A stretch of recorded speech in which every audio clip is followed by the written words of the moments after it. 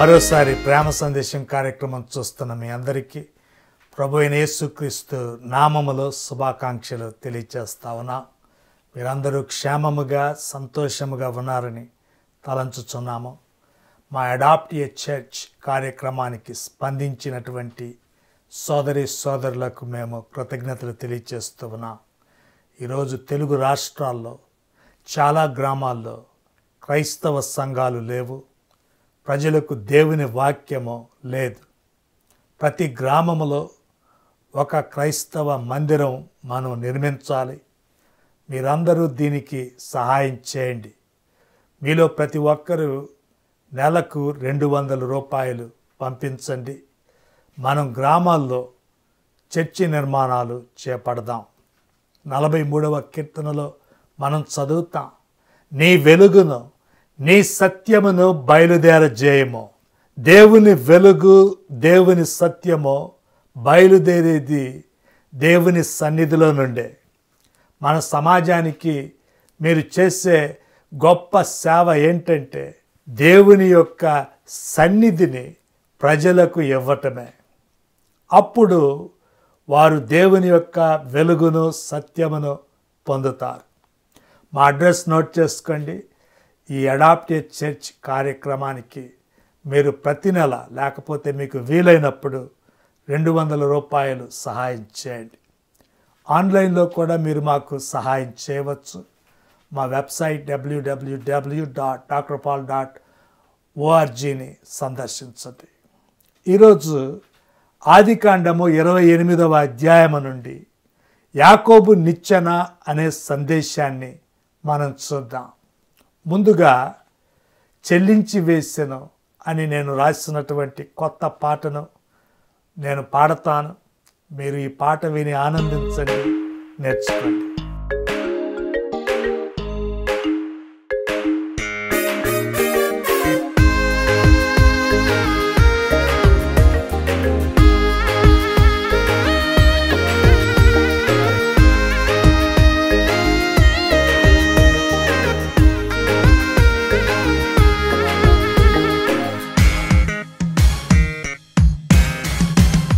చెల్లించి వేసెను నా పాప క్రేదనం, ఆ సిలువ రక్తమే నా పాపం కడిగెను. చెల్లించి వేసెను నా పాప క్రేదనం, ఆ సిలువ రక్తమే నా పాపం కడిగెను. ఆనందగానము చేసెదను, విమోచన గీతం పాడెదను. ఆనందగానము చేసెదను, విమోచన గీతం పాడెదను. చెల్లించి వేసెను నా పాప క్రేదనం, ఆ సిలువ రక్తమే నా పాపం కడిగెను.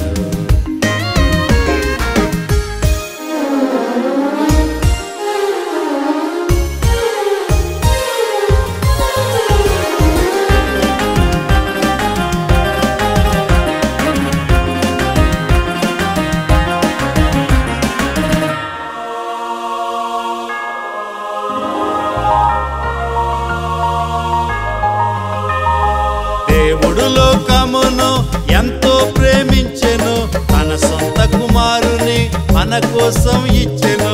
దేవుడు లోకమును ఎంతో ప్రేమించెను, తన సొంత కుమారుని మన కోసం ఇచ్చెను. విశ్వసించినప్పుడే నిత్య జీవమిచ్చెను, క్రీస్తులో నన్ను కొత్త సృష్టి చేసెను.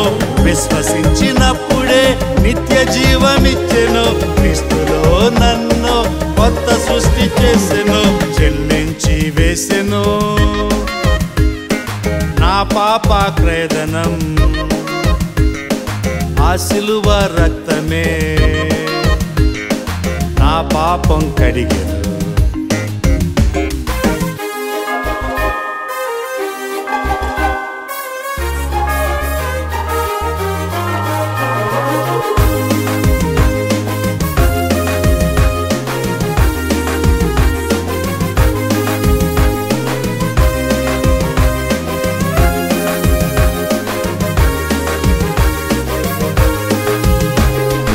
సమాప్తం అని ఆయన అరచినప్పుడే నా పాప రుణమంతా తీర్చివేసెను. సమాప్తం అని ఆయన అరచినప్పుడే నా పాప రుణమంతా తీర్చివేసెను. ఆ రక్తధారలే నా నిత్య జీవము, యేసయ్య చేతిలో నేనెంతో భద్రము. ఆ రక్తధారలే నా నిత్య జీవము, యేసయ్య చేతిలో నేనెంతో భద్రము. చెల్లించి వేసెను నా పాప క్రేదనం, ఆ సిలువ రక్తమే నా పాపం కడిగెను.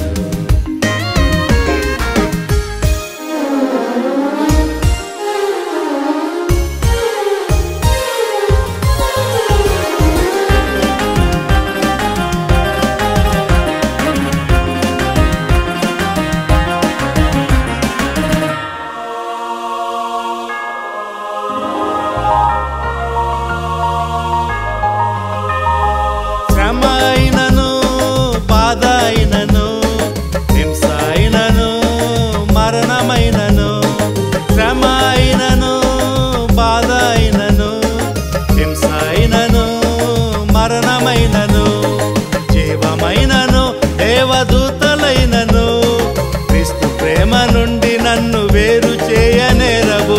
జీవమైనను దేవదూతలైనను క్రీస్తు ప్రేమ నుండి నన్ను వేరు చేయనేరవు. చెల్లించి వేసెను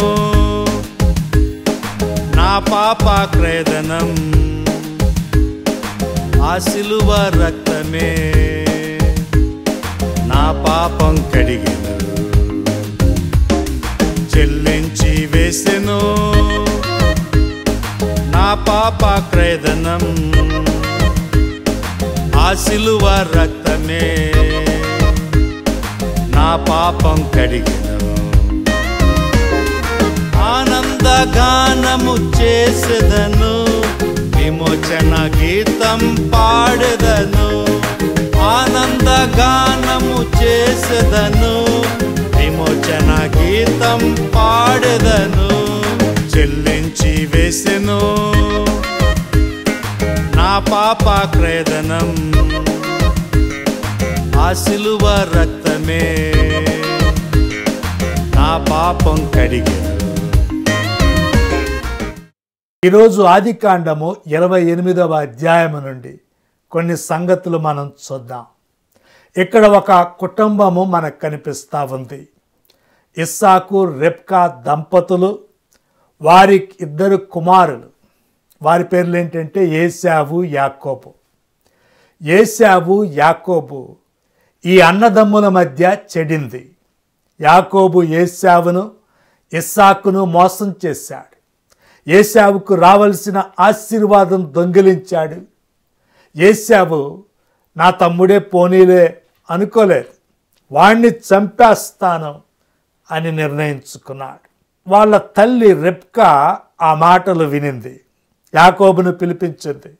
యాకోబు, నీ అన్న ఏశావు నిన్ను చంపివేస్తానంటున్నాడు, నువ్వు వెంటనే ఇంటిలో నుండి పారిపో, మా అన్నయ్య మీ మామయ్య లాబాను ఇంటికి వెళ్ళు అని చెప్పింది. ఇస్సాకు కూడా తన కుమారుణ్ణి పిలిచాడు. ఒరే యాకోబు, జరిగిందేదో జరిగిపోయింది, ఇక్కడ ఉండవద్దు. అయితే నేను నీకు ఒక సలహా ఇస్తాను, నువ్వు అన్య స్త్రీలను పెళ్లి చేసుకోవద్దు. మీ మామయ్య లాబానుకు 2 కూతుర్లు ఉన్నారు, వాళ్ళలోనే ఒక అమ్మాయిని పెళ్లి చేసుకో. సర్వశక్తి గల దేవుడు నిన్ను ఆశీర్వదిస్తాడు, నిన్ను అనేక జనములకు తండ్రిగా నియమించి నీకు సంతానాభివృద్ధి కలుగజేస్తాడు, నిన్ను విస్తరింపజేస్తాడు. నీ తాత అబ్రహాముకు దేవుడు వాగ్దానం చేసినటువంటి ఆ కనాను దేశాన్ని నీ సంతానానికి ఇస్తాడు అని దీవించాడు. ఇక్కడ ఇస్సాకు సర్వశక్తి గల దేవుడు అని దేవునికి ఒక పేరు పెట్టాడు. హెబ్రీ భాషలో ఎల్ షదాయ్ అనే మాట వాడాడు. ఎల్ షదాయ్ అంటే గాడ్ ఆల్మైటీ. సర్వశక్తి కలిగిన దేవుడు. ఆయనకు అసాధ్యమైంది ఏదీ లేదు. యాకోబు ఒక మోసగాడు. యాకోబు విశ్వాసము బలంగా లేనివాడు. అయితే దేవుడు నమ్మదగినవాడు, బలవంతుడు. ఆయన విమోచన కార్యము యాకోబు సంతతి ద్వారా నెరవేర్చగలడు. ఏశావు వివాహం చేసుకునేటప్పుడు ఏం చేశాడంటే ఇష్మాయేలు కుమార్తెను పెళ్లి చేసుకున్నాడు. ఇస్సాకును ఇష్మాయేలును దేవుడు వేరు చేశాడు. ఇస్సాకు సంతానము వెళ్ళి ఇష్మాయేలు సంతానంతో కలవకూడదు. విశ్వాసులు వెళ్ళి అవిశ్వాసులతో కలవకూడదు.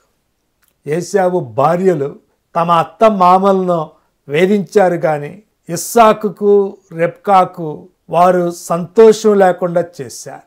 10వ వచనంలో మీరు చూస్తే యాకోబు బెయేర్షెబా నుండి బయలుదేరి హారాను వైపుకు ప్రయాణం మొదలుపెట్టాడు.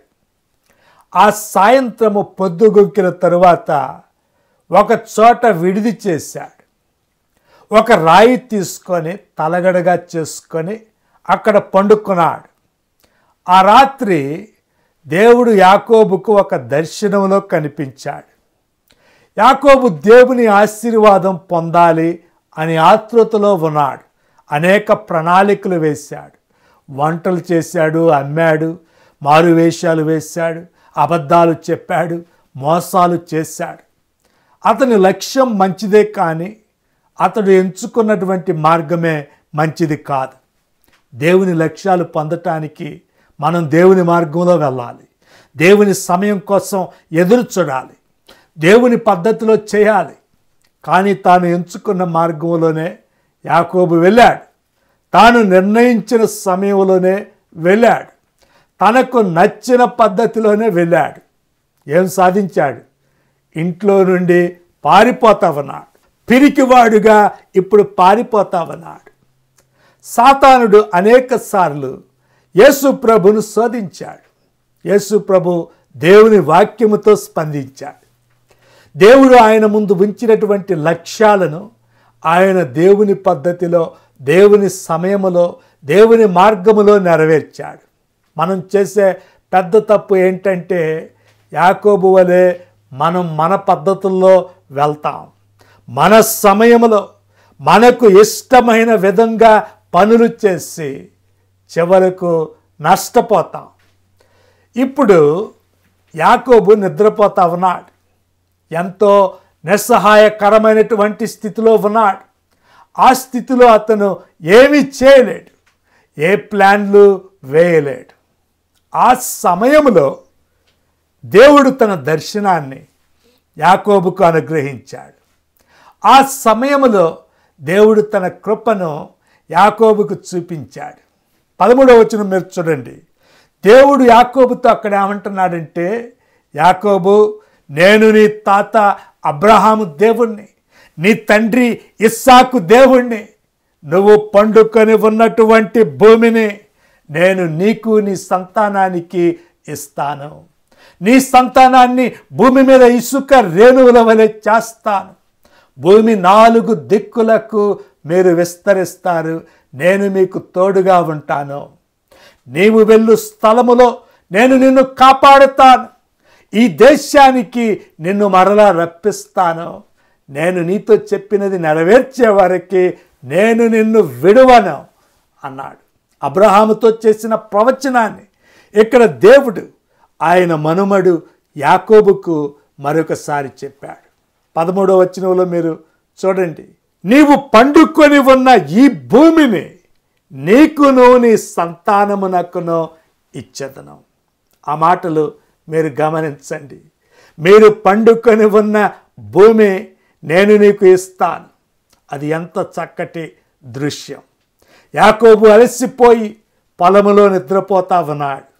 ఒక నిచ్చెనతో దేవుడు యాకోబు వద్దకు వచ్చాడు. యాకోబు, నువ్వు ఏదో సాధించాలి అని టెన్షన్ పడిపోతా ఉన్నావు, ఆందోళన చెందుతూ ఉన్నావు. అయితే నువ్వు పండుకో, విశ్రాంతి తీసుకో. నేను చేసిన ప్రవచనాలు నేను నెరవేరుస్తాను. నేను చేసిన వాగ్దానాలు నేను నెరవేరుస్తాను అని దేవుడు యాకోబుతో అంటున్నాడు. ఆ కలలో ఒక పెద్ద నిచ్చెన ఉంది.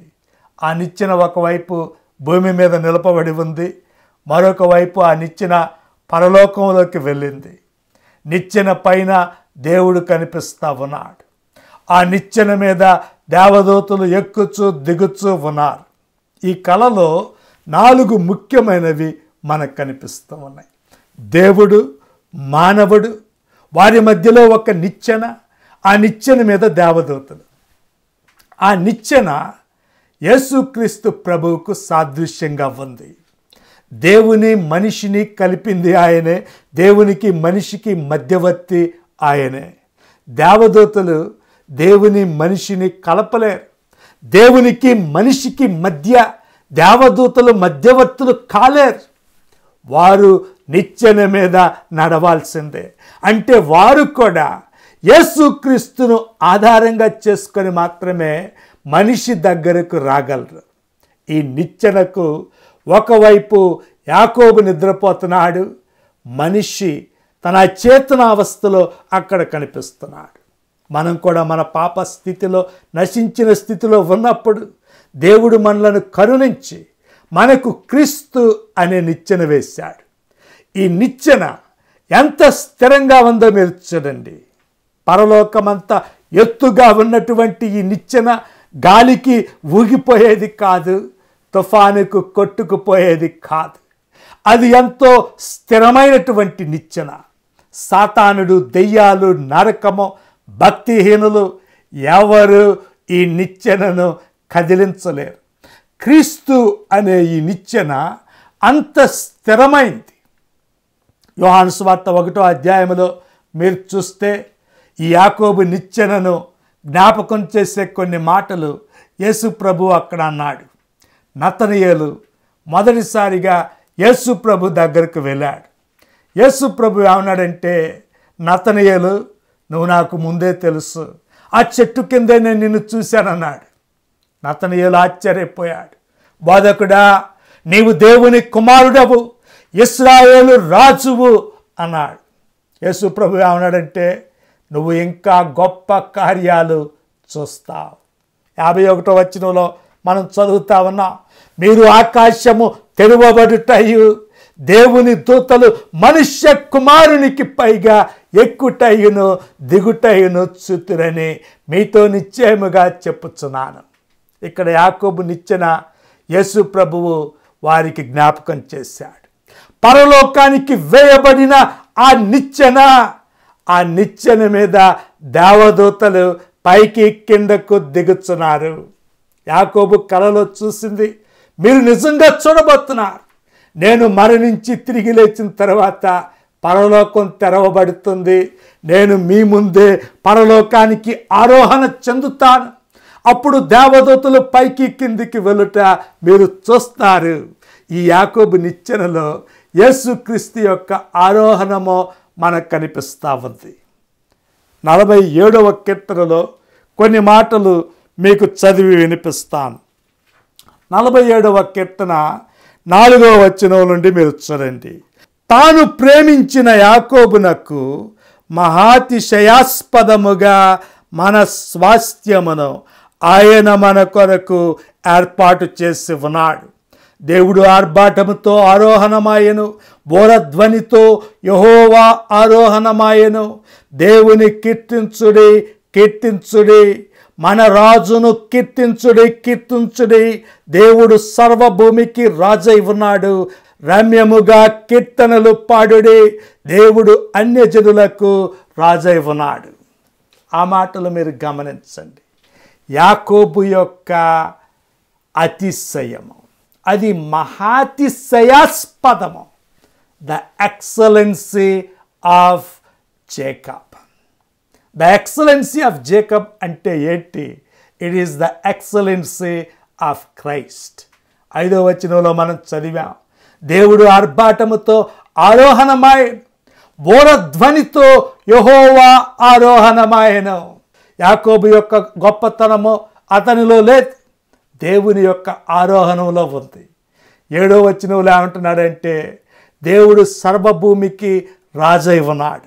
రమ్యముగా కీర్తనలు పాడుడి.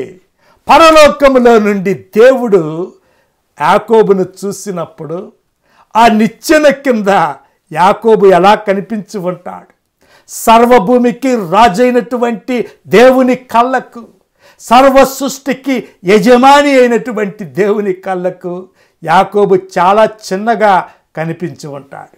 అయినప్పటికీ దేవుడు ఏమంటున్నాడంటే, నేను యాకోబును ప్రేమించాను. ఈరోజు చాలామంది నాస్తికులకు ఈ సత్యం అర్థం కావటం లేదు. వాళ్ళు ఏమంటున్నారంటే, సైన్స్ ఎంతో అభివృద్ధి చెందింది, విశ్వంలో భూమే చాలా చిన్నది, ఈ చిన్న గ్రహం మీద చిన్ని మనుష్యులంగా మనం ఉన్నాం, మనకు అసలు ఏ విలువ లేదు అంటున్నారు. యాకోబు నిచ్చెన కింద దేవునికి చాలా చిన్నగా కనిపించాడు. అయినప్పటికీ దేవుడు ఏమంటున్నాడంటే, నేను యాకోబును ప్రేమించాను. I have loved Jacob. అందుకనే అతడు నాకు విలువైన వాడు. 8వ వచనంలో ఏమంటున్నాడంటే, దేవుడు అన్యజనులకు రాజై ఉన్నాడు. ఈ యాకోబు నిచ్చెన అన్యజనులకు కూడా ఇవ్వబడింది. దేవుడు తన కృప చొప్పున ఈ యాకోబు నిచ్చెన దగ్గరకు అన్యజనులైనటువంటి మనకు కూడా ప్రవేశం కల్పించాడు. ఈరోజు ప్రపంచమంతా యాంటై సెమిటిజం అంటే యూదుల మీద ద్వేషం పెరిగిపోతూ ఉంది. అది సాతాను మనస్తత్వం. క్రైస్తవ్యంలో దానికి చోటు లేదు. యూదులను ఓర్చుకోవటమే కాకుండా వారిని మనం ప్రేమించాలి. యేసుక్రీస్తు ఒక యూదుడు. ఆయన పరలోకంలో ఇప్పుడు ఒక నరుడు, ఒక యూదుడుగా ఉన్నాడు. Jesus is N eternal జ్యూ. ఆ విషయం ఎప్పటికీ మర్చిపోబాకండి. ఆయనలో యూదులు అన్యులు ఏకం చేయబడ్డారు. నిచ్చెన మీద కిందకు దిగొచ్చు, పైకి ఎక్కొచ్చు. యేసుక్రీస్తు మన కోసం పరలోకం నుండి కిందకు వచ్చాడు, మన పక్షాన ఆయన పైకి వెళ్ళాడు. ఆరోహణం అనే మాటలో పైకి వెళ్ళుట ఉంది, కిందకు వచ్చుట, రెండు మనకు కనిపిస్తూ ఉన్నాయి. ఎఫెసీయులకు రాసిన పత్రిక 4వ అధ్యాయములో నుండి కూడా కొన్ని మాటలు మనం చూద్దాం. 8వ వచనం నుండి చదువుతాను. అందుచేత ఆయన ఆరోహణమైనప్పుడు చెరను చెరగా పట్టుకొని పోయి మనుష్యులకు ఈవులను అనుగ్రహించనని చెప్పబడి ఉన్నది. ఆరోహణమాయననగా ఆయన భూమి యొక్క క్రింది భాగములకు దిగిననియు అర్థమిచ్చుచున్నది కదా. దిగినవాడు తానే సమస్తమును నింపునట్లు ఆకాశ మండలములన్నిటికంటే మరి పైకి ఆరోహణమైన వాడునై ఉన్నాడు. మనమందరము విశ్వాస విషయములోను దేవుని కుమారుని గూర్చిన జ్ఞాన విషయములోను ఏకత్వము పొంది సంపూర్ణ పురుషులమగు వరకు, అనగా క్రీస్తునకు కలిగిన సంపూర్ణతకు సమానమైన సంపూర్ణత కలవారమగు వరకు ఆయన ఇలాగు నియమించెను. ఇక్కడ అపోస్తలుడైన పౌలు ఆరోహణ గురించి మాట్లాడుతూ ఉన్నాడు. క్రీస్తు ఆరోహణములో మనం 2 విషయాలు గమనించాలి. ఆయన పైనుండి కిందకు వచ్చి మనలను మన పాపముల నుండి రక్షించాడు, మనలను తన రక్తముతో విమోచించాడు. ఈ భూమి మీద నుండి పైకి వెళ్ళి పరలోకములో మనకు ప్రవేశం కల్పించాడు. అపోస్తలుడైన పౌలు ఏమంటున్నాడంటే, దానివల్ల మనకు 3 ఆశీర్వాదాలు ఇప్పుడు లభించినాయి: సంపూర్ణత, ఏకత్వము, సమానత్వం. క్రీస్తులో మనం సంపూర్ణలము అయ్యాం, క్రీస్తులో మనం ఏకత్వం పొందాం, క్రీస్తులో మనం సమానత్వం పొందాం. ఈ యాకోబు నిచ్చెనలో ఆ విధంగా క్రీస్తు వలన మనకు లభించినటువంటి ఆశీర్వాదాలు కూడా కనిపిస్తున్నాయి. 16వ వచనం నుండి మీరు చూస్తే, యాకోబు నిద్ర నుండి లేచాడు. ఈ స్థలమందు దేవుడు ఉన్నాడు, ఇది దేవుని మందిరం, ఇది పరలోకానికి ద్వారం అన్నాడు. తన తలగడగా ఉన్నటువంటి రాయిని తీసుకొని దాని మీద నూనె పోశాడు. అక్కడ దేవునికి మొక్కుకొని ఆరాధన చేశాడు. దానికి బేతేలు అని పేరు పెట్టాడు. బేతేలు అంటే దేవుని మందిరం, దేవుని ఇల్లు. House of God and gate of haven. ఎంత చక్కటి మాటలు. మీరు దేవుని మందిరానికి వచ్చినప్పుడు దేవుని ఇంటిలోకి వచ్చినట్లే. మీరు దేవుని ఇంటిలోకి వచ్చినప్పుడు పరలోకం ద్వారం దగ్గరకు మీరు వచ్చినట్లే. ఈ యాకోబు నిచ్చెన అలాంటిదే. మిమ్ములను పాపముల నుండి రక్షించుటయే కాకుండా, దేవుని తీర్పు నుండి విడిపించుటయే కాకుండా, నరకము నుండి విమోచించుటయే కాకుండా, మిమ్ములను దేవుని సన్నిధిలోకి, దేవుని మందిరంలోకి, దేవుని ఇంటిలోకి, దేవుని సహవాసంలోకి, పరలోకానికి మిమ్ములను తీసుకొని వెళ్ళేటటువంటి గొప్ప నిచ్చెన ఇక్కడ మనకు కనిపిస్తూ ఉంది. యాకోబు ఆ దర్శనం పొందినప్పుడు ఇక ఆలస్యం చేయకుండా దేవుని ఆరాధించాడు. యాకోబు నిచ్చెన గురించి ఈరోజు మనం చూసాం. నిద్రపోతున్నటువంటి యాకోబుకు దేవుడు ఒక కలలో ప్రత్యక్షమయ్యాడు, ఒక నిచ్చెన చూపించాడు. ఆ నిచ్చెన దేవుని యాకోబును కలిపింది. ఆ నిచ్చెన దేవుని ఇంటిలోకి, దేవుని సన్నిధిలోకి యాకోబుకు ప్రవేశం కల్పించింది. ఈరోజు క్రీస్తు అనే నిచ్చెన దగ్గరకు మీరు కూడా వచ్చి పాప క్షమాపణ పొంది దేవుని సన్నిధిలోకి రావాలన్నదే మా ప్రేమ సందేశం.